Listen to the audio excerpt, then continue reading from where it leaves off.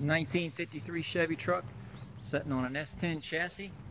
Four-wheel disc brakes, all the suspension's been replaced.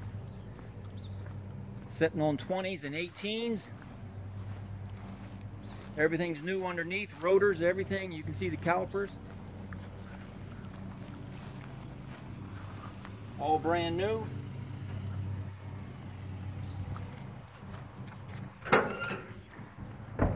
Interior's been completely redone. New seat, new headliner, new carpet. Got sound deadening underneath the carpet. Gauges are new.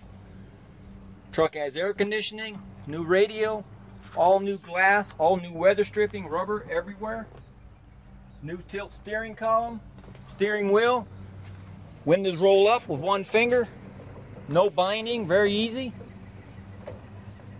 Glass, like I said, it's brand new. It's so clear you can't hardly tell it's up or down. New door panels, padded.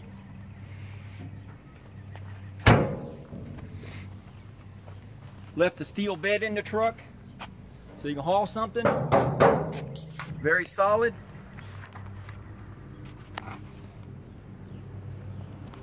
New shocks, Beltec shocks all the way around. That's all brand new also.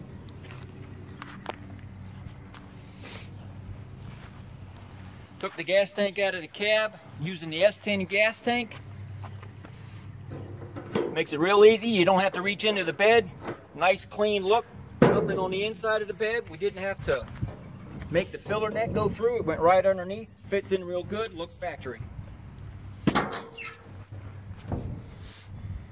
This truck is fuel injected with EFI Tech.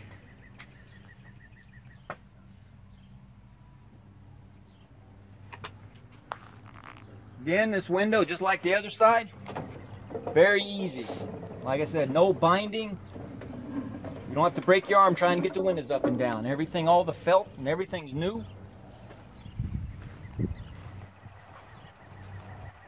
Air vent works great.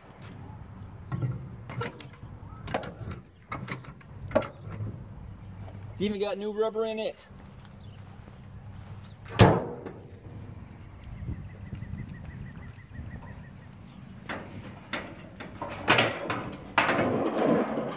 This truck has a small block 350, a little bit of a cam. It's got a 200 R4 transmission. All the accessories are new. Alternator, compressor, power steering pump. Like I said, it's EFI Tech fuel injection. Headers have been wrapped for cooling purposes.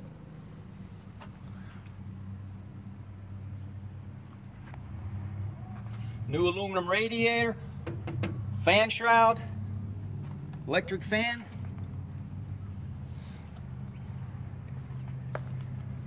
Truck starts right up.